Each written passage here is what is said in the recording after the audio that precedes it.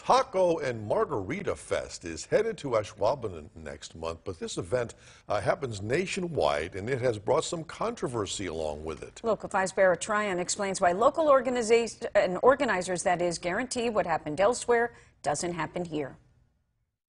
It's a Taco and Margarita Festival. It is a Saturday, June 25th, here at Epic Event Center. It is billed as one of the nation's best taco and margarita festivals, but it's left a sour taste in the mouth of many people who have gone to past events. We're definitely aware of some of the other events that have been going on throughout the country.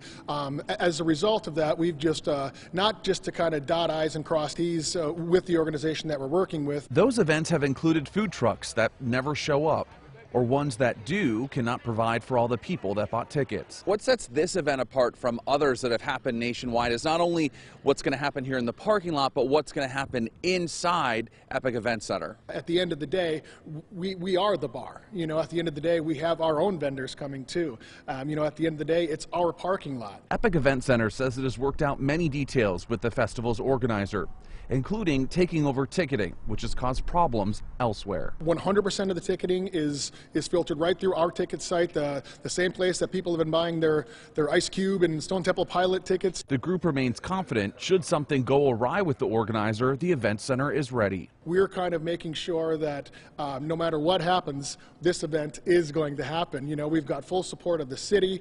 We've got full support of our neighbors, here in the businesses that surround us. We're excited for a really cool event. Tickets are still available and start at $12. In Ashwaubenon, Barrett Tryon, Local 5 News.